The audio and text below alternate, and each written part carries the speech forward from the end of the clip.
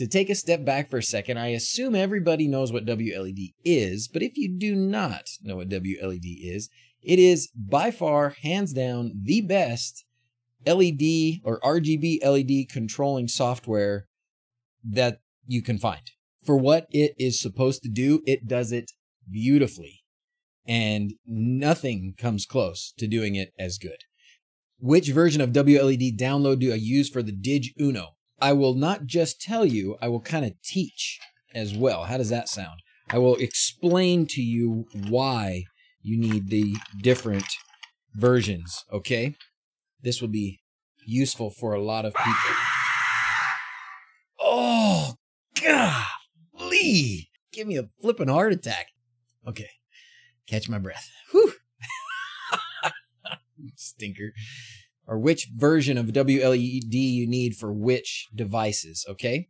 Let's talk about the way these connect. Okay, so this is an Uno, and the Uno normally comes with this, which is the ESP8266 version, the D1 Mini. You can really tell, the best way to tell is because it's got very few pins, and it's smaller compared to the ESP32 version, which is this version. This one, if you look at this, just the edge right there, it's got a ton more pins, right? Tons of more places for things to connect. The DigUno comes with the ESP8266 like this. You could use the 8266 on the quad, but it's not probably the best option. Not probably. It's not the best option, but it would work. It would work. Now, these headers are connected, or they're made so that they will associate with the appropriate pins here, okay? Now, the ESP32 has a different pin out. When you connect an 8266 to one of these boards, the output for the LEDs comes off of D4, pin D4, okay? Which is the third pin up right here. So when you connect this here, it's going to be, let's see, where is it? Right there. Okay, connects to that one.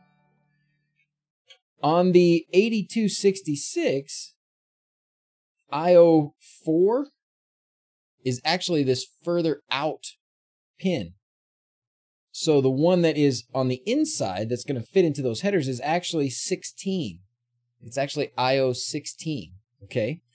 So that's a long explanation, but basically, the answer to the question of which version of WLED do you need, here it comes.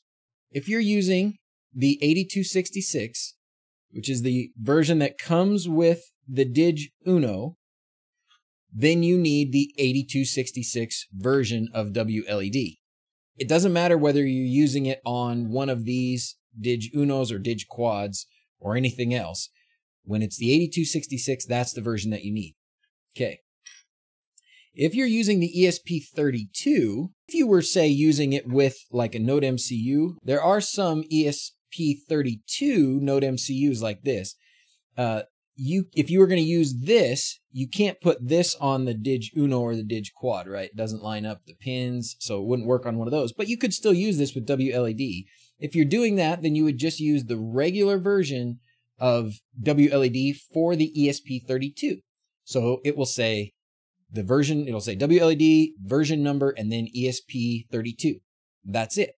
But if you are using an ESP32 and you're connecting it to the DigUno or the DigQuad, then you need the ESP32 pin 16 version. Okay? That was a really long answer to a really simple question. All right, so let's go to code. Let's go to the versions page here. And we'll look at the versions page. If you're using a D1 Mini, whether you're using it on a DigUno or DigQuad, doesn't matter. You need the ESP8266 version. That's this guy right here. Great. If you're using an ESP32 that is not connected to a DigUno or a DigQuad, then you need the regular ESP32 version. Or if you're using an ESP32 that is connected to a DigUno or a DigQuad, then the version that you need is ESP32 LED pin 16. Are the quads available without ESPs? No. Although sometimes I wish they were. Because what we've discovered is the greatest point of failure. Now that we've sold hundreds of these, the thing that has failed most often is this guy. So you may get one of these that is flashed with ESP32 version and not the 32 pin 16 version. So before you give up and throw things away or get mad at me, try reflashing it. These are very simple to reflash. Try reflashing it with the pin 16 version if you're using it on an Uno or a quad. Oh, and then of course, just to throw one more little twist in there, there's also the alpha multiple output version. Now, if you're using an ESP32 and you're using it on a DigQuad and you want to use the 4 different outputs, which in most cases you probably will, then the version that you want is actually this version. Okay, so, oh boy, this has gotten really complicated, hasn't it? So DigQuad with an ESP32, and you want to use all 4 outputs with a precompiled binary. This is precompiled. If you've got the skills and the knowledge to compile it yourself, then go for that. But if you need if you're like me and you would prefer to just have somebody else do the hard stuff, then this is what you need. Okay?